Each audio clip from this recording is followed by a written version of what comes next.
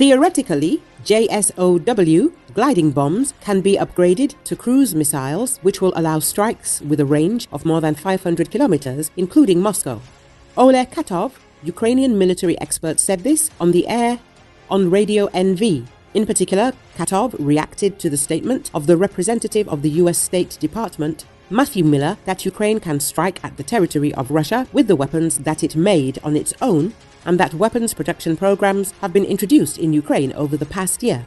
It must be understood that between the beginning of the program and the appearance of a large number of serial samples, time passes, and even in peacetime, when you are not bombed, when you have a national strategic program for the development, creation and mass production of certain weapons and military systems, this is so a bait for 5 to 10 years, Katkov said.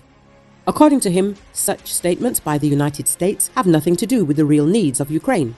At the same time, he believes that the Western allies could transfer important weapons to Ukraine marked "Made in Ukraine" so that there would be no questions to them. Why Moscow can do this, but Washington can't?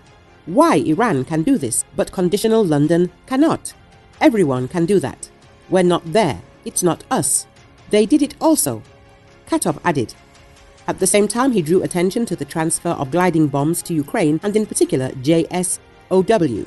In my opinion, the only reason for the transfer of these rather valuable products is only one: the ability to convert them into cruise missiles, because such a project existed, JSOW-ER.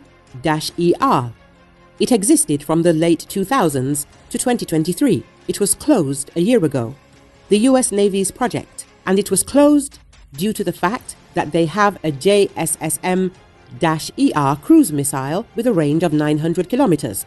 Therefore, the conversion of the JSOW glide bomb into a cruise missile with a range of 500 kilometers was not very interesting for them. There weren't those benefits. That is, the range of 500 kilometers for the United States in the issue of aviation weapons is not enough, Katkov said. At the same time, he suggested that when converting glide bombs into cruise missiles, you can try to install the Ukrainian navigation system.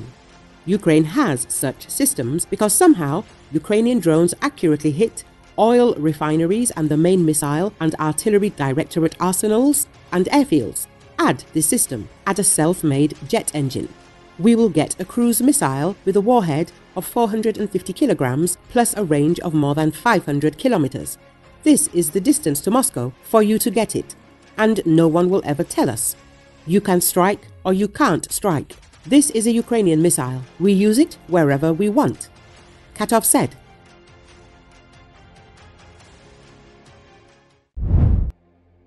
Officials say the wildfire that killed at least 102 people on Maui last year erupted from an earlier brush fire that firefighters believed they had extinguished. The Maui Fire Department and the U.S. Bureau of Alcohol, Tobacco, Firearms and Explosives presented their findings on the cause Wednesday. The historic Maui town of Lahaina was destroyed in the disastrous wildfire. It has been unclear whether the blaze was a rekindling of the morning fire and whether firefighters should have left the scene after they spent hours dousing it.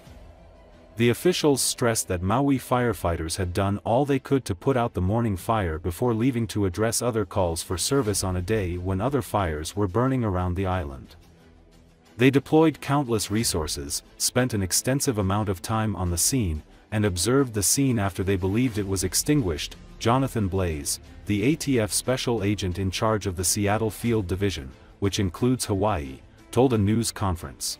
To Lahaina and to our Maui community, that our firefighters went above and beyond their due diligence to be as confident as they could be that the fire was completely extinguished before they left the scene.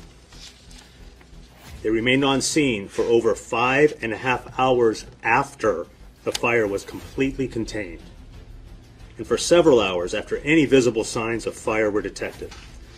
No flames, no smoke, no perceptibly glowing pieces of fuel had been observed for hours before they left. This is more than twice our average post-containment on-scene time for similarly sized fires over the last several years.